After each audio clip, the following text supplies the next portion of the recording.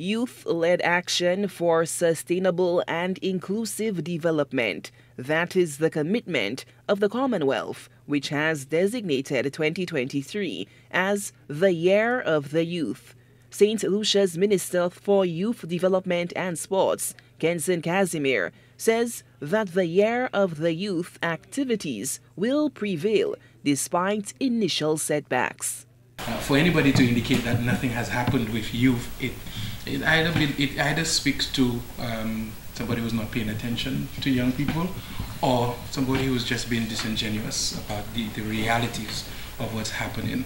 I mean, the Youth Economy Agency, there's a huge collaboration between the Youth Economy Agency and the Ministry of Youth Development and Sports.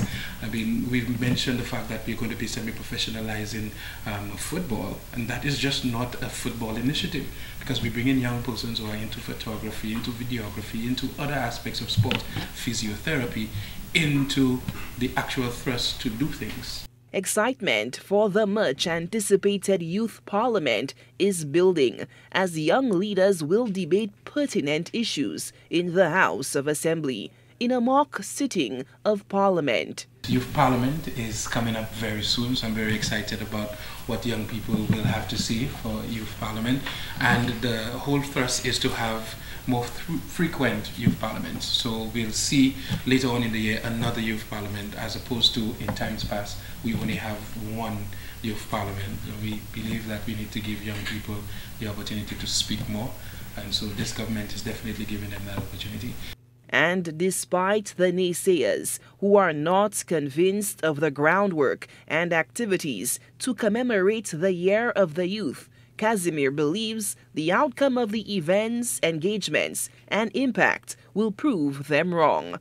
We've heard some statements by the opposition indicating that nothing has gone on with you. First and foremost, it's absolutely fallacious for anybody who's a former Prime Minister to not understand the way things actually materialize as it pertains to the Ministry of Youth Development and Sports and where funding comes from. Most of our projects are funded from the National Lotteries Authority, and so you may not necessarily see it reflected in the budget, but it doesn't mean that things have not been done. An in-depth look into crime prevention and reduction techniques and solutions is high on the agenda during the Year of the Youth. For the Year of the Youth and for this year, our focus is on the fight against crime. So most of the thematic areas you will see will be delved into that. We're expecting to have a dance competition later on. You've seen the ministry collaborate with the SLFA to bring out some messages as it pertains to fighting against crime. And so I think that we're heading in the right direction, and more things will be happening as the year goes by.